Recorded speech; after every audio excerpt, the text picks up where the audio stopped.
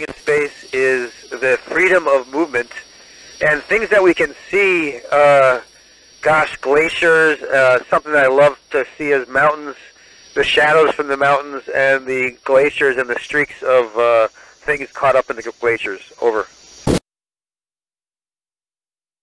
I love the people that I work with, as well as the fact that we do work that supports all of humanity. Over.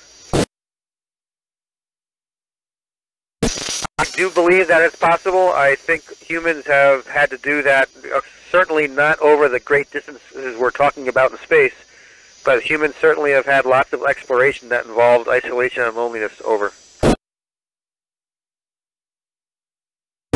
I looked out the window and I said, wow, I was very impressed by the inky blackness of space in the background with a sunlit Earth in the foreground. Over.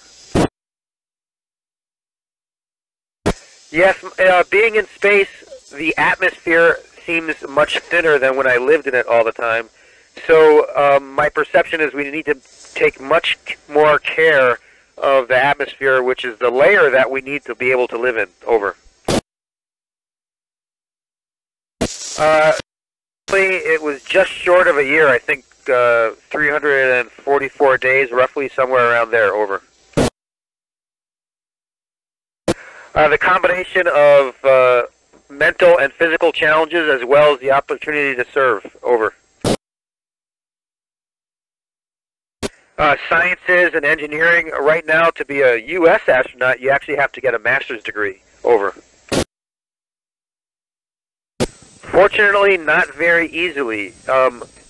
You need to have a combustion source, an oxygen, and up here, the first reaction we have is to shut off all the ventilation because that prevents the fire from moving. Over. Considering that I don't get a lot of fresh food, it was the best salad I'd ever had in my entire life, and I mean that very honestly. Over.